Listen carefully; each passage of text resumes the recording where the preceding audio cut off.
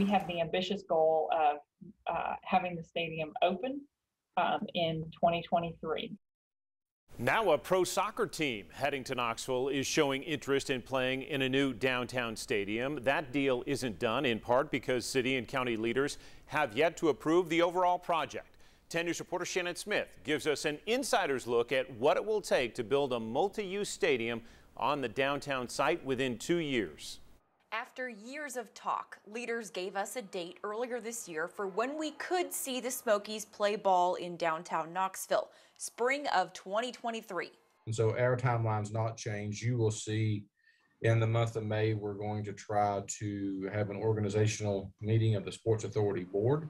Chris Caldwell is the CFO for Knox County. He says that meeting will be the next step we'll see. Well, development agreements, lease and construction documents will be finalized. Then they'll look at private development agreements and issue bonds. Not quite as much money as originally planned, which is good, thanks to $13.5 million from Governor Lee and the passing of state legislation that allows captured sales tax to pay for the project. Yeah, I think it was a great vote of confidence from our state. Stephanie Welch is deputy mayor for the city of Knoxville. Neither the city nor county have money going toward the stadium in their 2022 budgets. They'll reassess as infrastructure costs are uncovered. A main water line that goes through that property that has to be relocated. Nothing is set in stone yet. There are lots of pieces, documents, and community meetings left before anyone plays ball, including persistent opposition and doubt from some people in Knoxville. We're still early in the process. We look at this opportunity and realize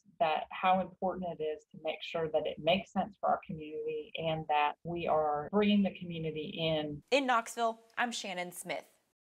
Again, the project must win approval from both City Council and County Commission. Those votes should happen this summer, and if the plan holds, developers plan to break ground in the fall.